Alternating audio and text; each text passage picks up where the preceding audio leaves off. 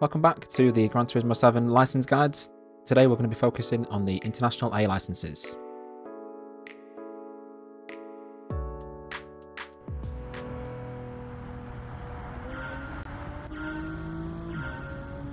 For the first license challenge, our braking point is going to be at the 100 meter mark. We're braking, heading towards the inside curb, but then moving towards the outside, braking a bit more, down into second, and then we head towards the outside of the track, then we're going to fully accelerate.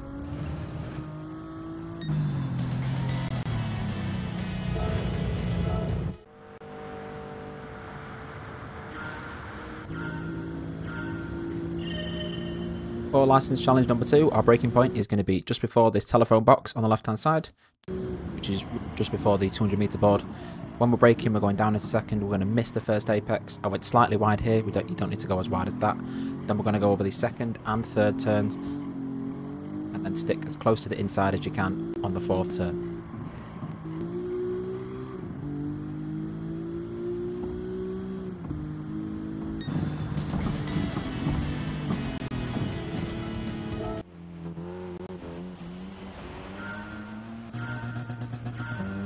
For license challenge number 3, we're going to position ourselves on the left hand side of the track.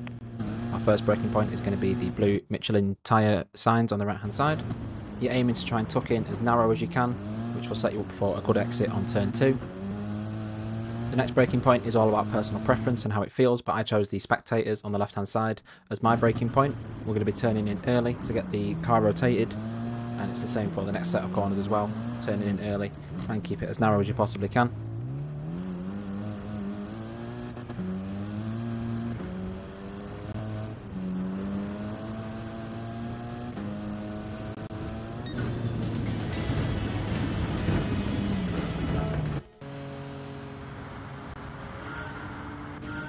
For license challenge number 4, our first braking point is going to be just as we get to this second black sign overhanging the track.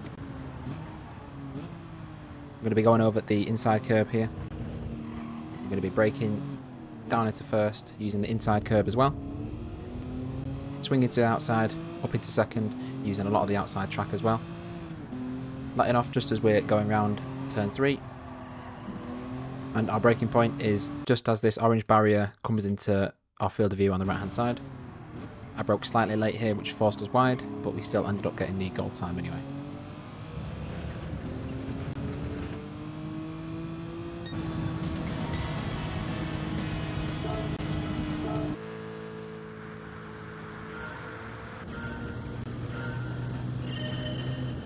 For license challenge number 5, the way I did it was I broke just as we approached this first Goodyear sign on the left hand side.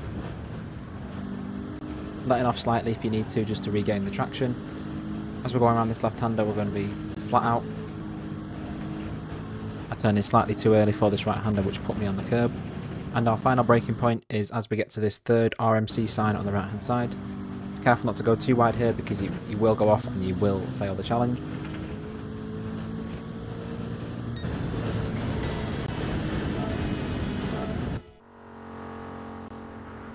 For license challenge number 6, first braking point is going to be between the 4 and the 3. I chose this pickup truck on the right hand side as our braking point. We're going down into second. We're going to turn in early, get our right hand side tyres on the inside of the red and white curbing, and on the exit we're aiming for the middle of our car over the red and white curbing. As we go under the bridge, we're going to let off slightly, dab on the brakes as we're going around the corner, and then accelerate.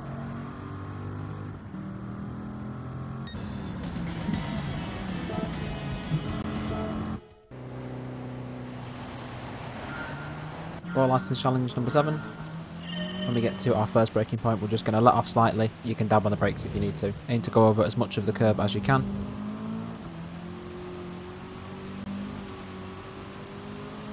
Then our braking point is going to be just after this puddle and just before the 50 meter mark. Braking down into second. On the exit, we're going to be gentle on the accelerator, going from about 50 to 75%. You don't want to use 100% throttle until the car is straight.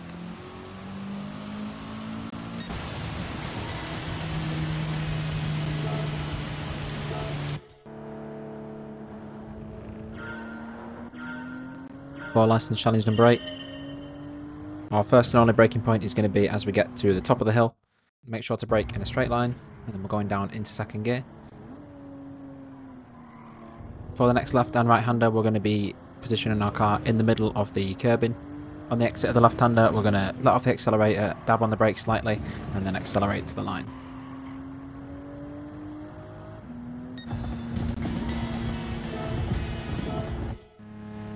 For license challenge number 9, I turn my brake balance to -2. We're using a lot of curb on the left hand side, letting off just as we're going around this right hander, there's no need to brake there. And then our first braking point is going to be just as we've come off the curbing on the left hand side. We're braking just as we come out of the tunnel, and when you can see the second tunnel clearly, that's when we're going to fully accelerate. And we're braking as we go over this curbing on the right hand side, down into third, get onto the accelerator as soon as you can. As we go over the different colour concrete, that is when we're going to be braking. And on the exit, be sure to use as much of the red and white curbing as you can.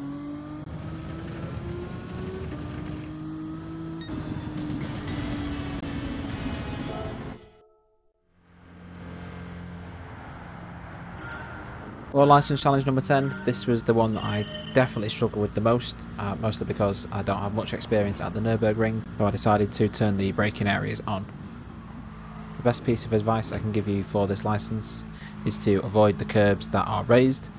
If you're going to go on curbs, you go on the ones that are flat, as if you do this you will lose a lot of time.